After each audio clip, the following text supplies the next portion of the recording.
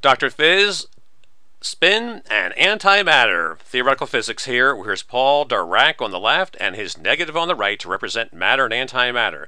This Dirac equation, which we derived in the earlier section, is the free particle Dirac equation. It does not involve any potential energy, so it's a simplified form of the more general Dirac equation.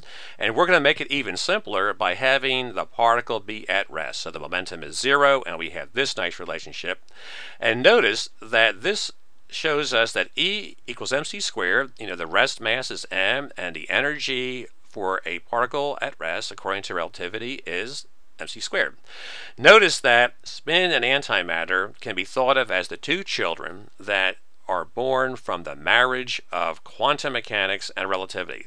So relativity and quantum mechanics come together in a unified form in this marvelous equation of Dirac, the Dirac equation, and that marriage of relativity and quantum mechanics gives us two children, spin and antimatter, which you're about to see just now. So let's write this out in matrix form. Here the beta matrix is 1, 1, negative 1, negative 1, and the E is multiplying the identity matrix. So there's our matrix equation. We want to find the eigenvalues, and when you have a matrix that's diagonalized, the eigenvalues are right there for you, 1, 1, minus 1, minus 1, and the eigenvectors are simply going to be column vectors with 1 in one slot and zeros and everything else. We can check this out very easily if this is going to work. If you multiply this operator here with this matrix, the 1 will hit the 1, all the zeros will hit all this, and you'll have 1 in the top slot. And then when you have this row here hit this column, 0 times 1 plus 1 times 0 plus 0 times 0 plus 0 times 0, you get 0. All these other cases have at least 1 0 in one of the slots that does the multiplication, so you get killed off unless you're this first slot here. So when you multiply this matrix times this, you'll get the same thing back with a 1, and when you multiply the identity times this eigenstate, of course, you get the same thing back. So that says E equals mc squared for these two states. If you play the game with the second one, when this row hits this column and you pair them off and multiply, there's always 1 0 in one of the two places, and you get 0. The only one that's going to survive, see, is that second one. That second one's going to hit this and give you that second one. This third one's going to hit here, get that third one, and this fourth one will get this fourth one. So these have eigenvalues +1.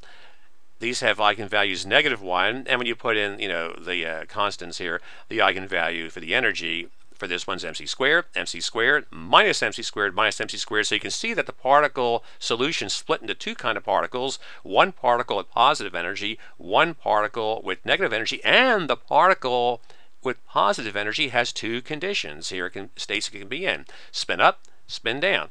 See, these lower components are dead, and over here for these other particle, which we'll call the antiparticle, the upper slots are dead, and you have spin up, spin down in the lower slots. So this represents the electron, the first two eigenstates here, and the second two represents the anti-electron, the anti-particle, or the positron, not known in 1928, but discovered in 1932, a great triumph of theoretical physics to predict the existence of a particle that has the same mass as the electron, but it's a different particle. Now, the negative energy is troublesome and has to be treated in a more advanced course in quantum mechanics, relativistic quantum mechanics, so we're not going to do that. We're just going to point out here we have two kinds of solutions in terms of the energy eigenvalues. Here is one pair of solutions, and here's the other pair. So the first pair is your electron with two states, spin up, spin down, and the second pair would represent your positron with two states, spin up, spin down. A triumph of theoretical physics. Here is where spin comes from, which you may have learned about in chemistry many semesters ago in your introductory class or in high school, and this gives us where the spin, the two-valued nature of the electron, comes from: spin up and spin down.